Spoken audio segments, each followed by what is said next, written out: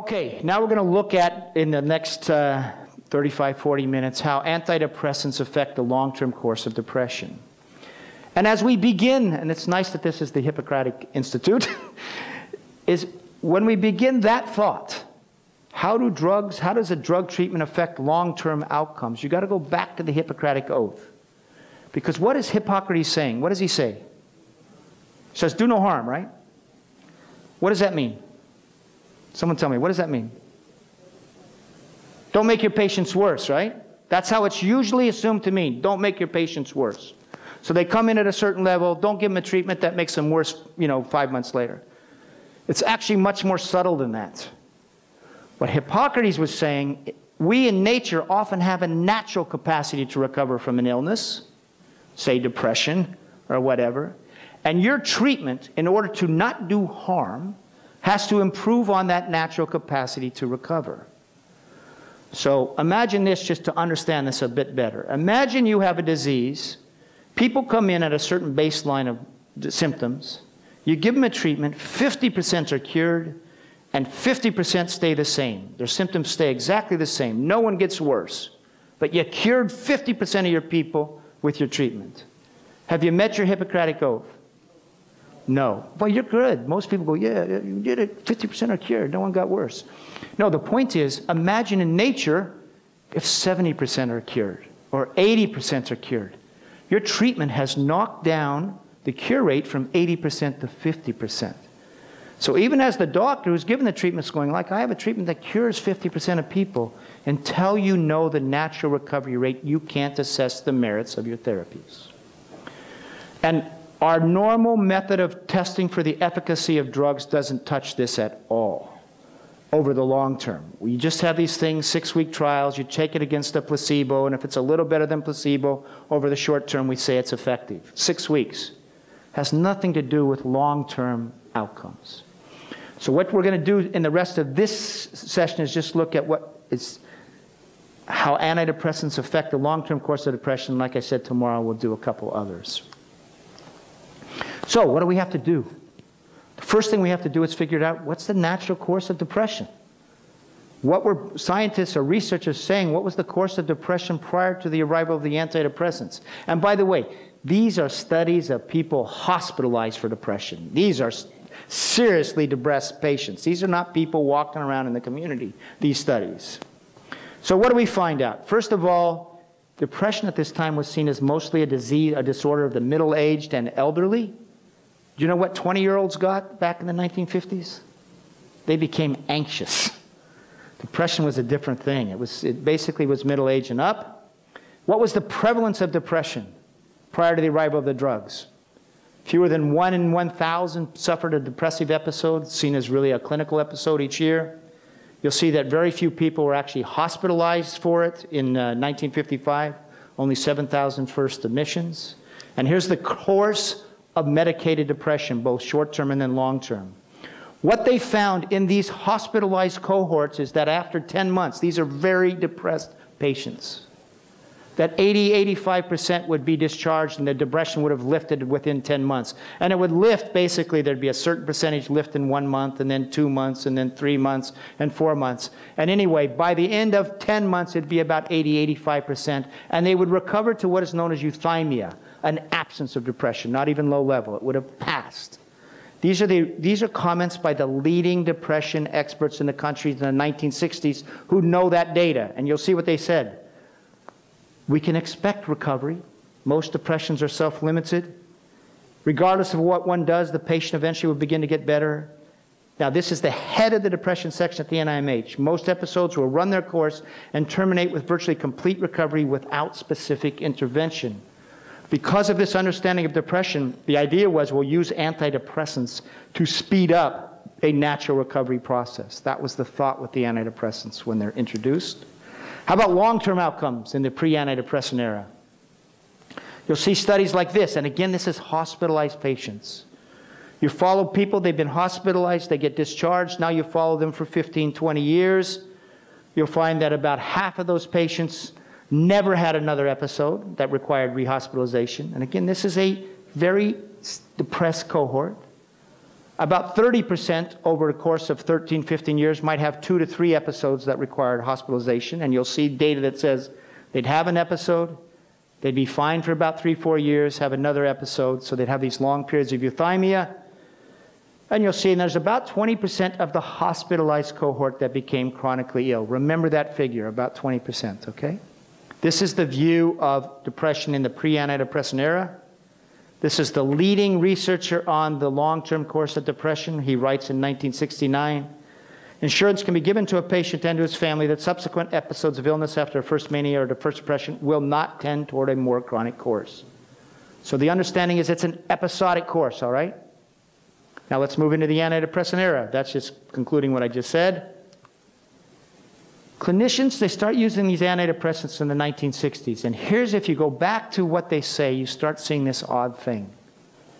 My patients are getting better faster, but boy, are they relapsing a lot more back into depression than they used to.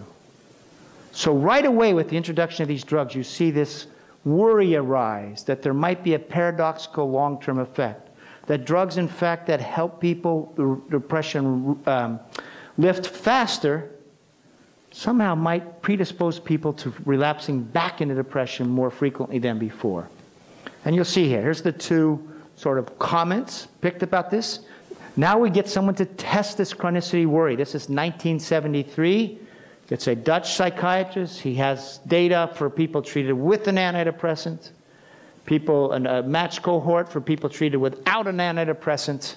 And what does he find? At the end, I think this is a 10-year study.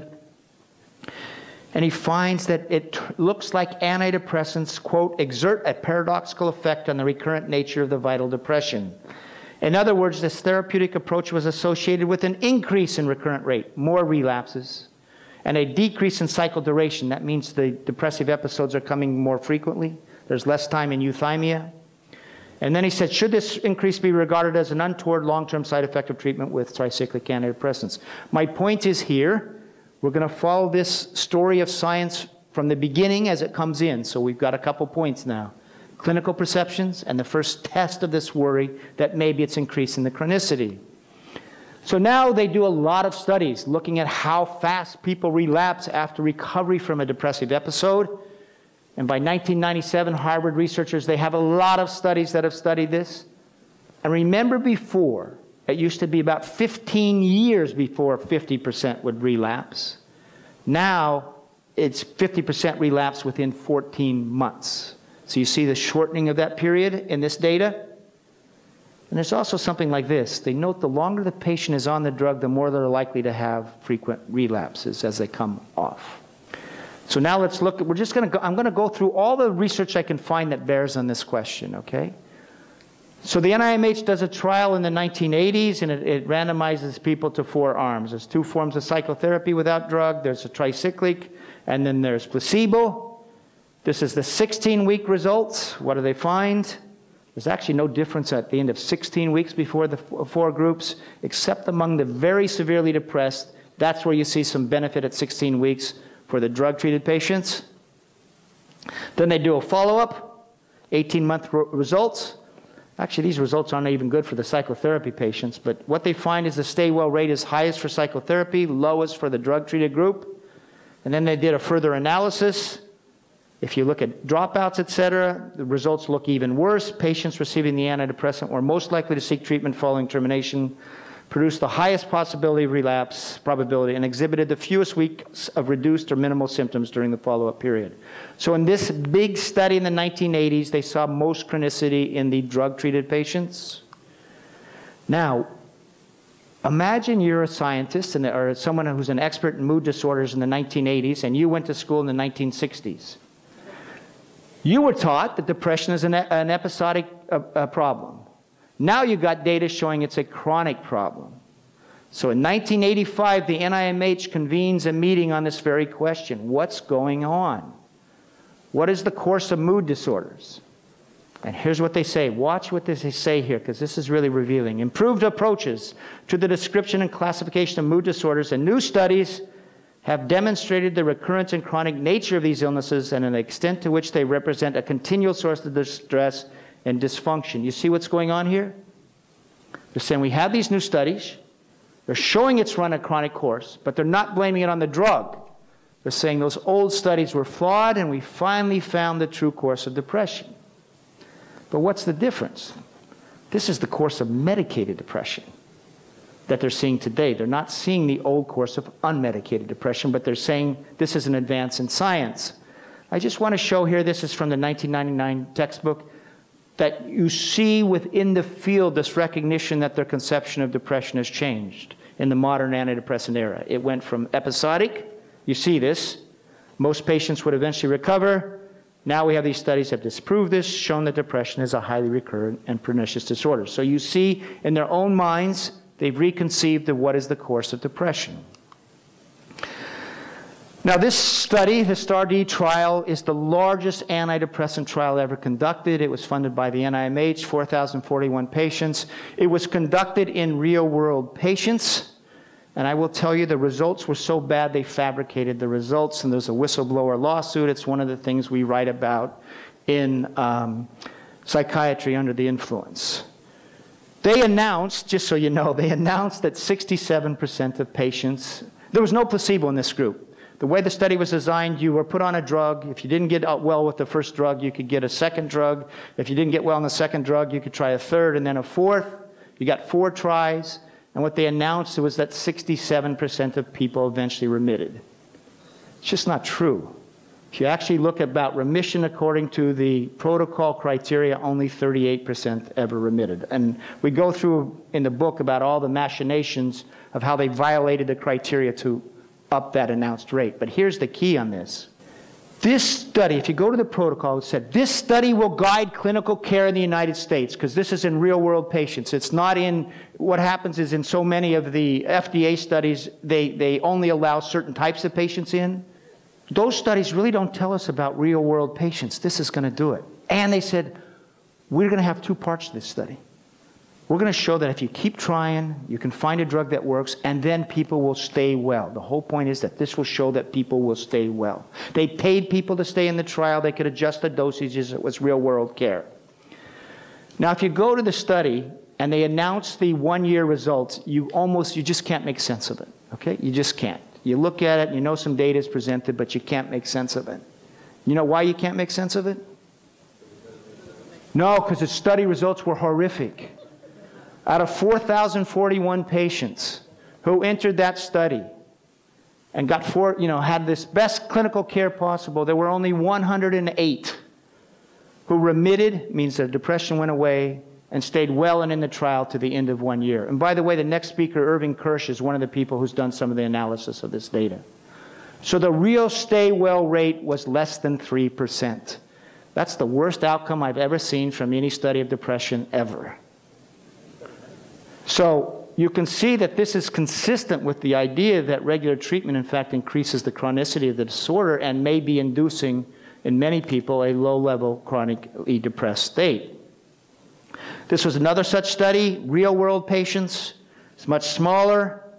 In this study, only 26% responded to antidepressants. Only half who responded stayed better. Only 6% remitted and were well at the end of 1 year. So these are the only 2 studies I know about in real-world patients in modern times.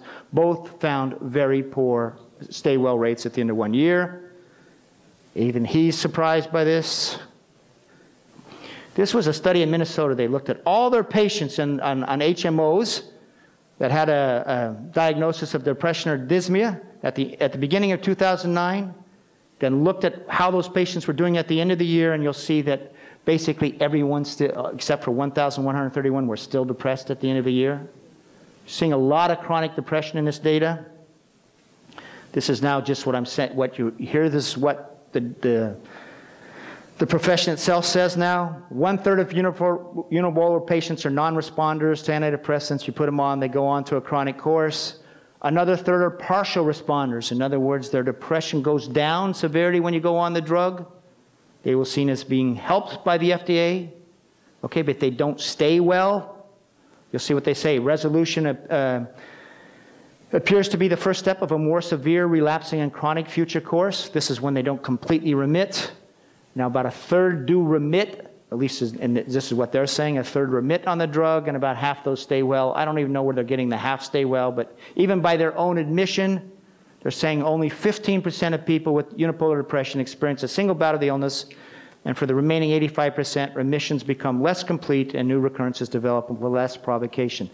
Psychiatry is telling you that with their pills it runs a chronic course, right? That's what you're saying. This is not me. This is not critics. This is their own data.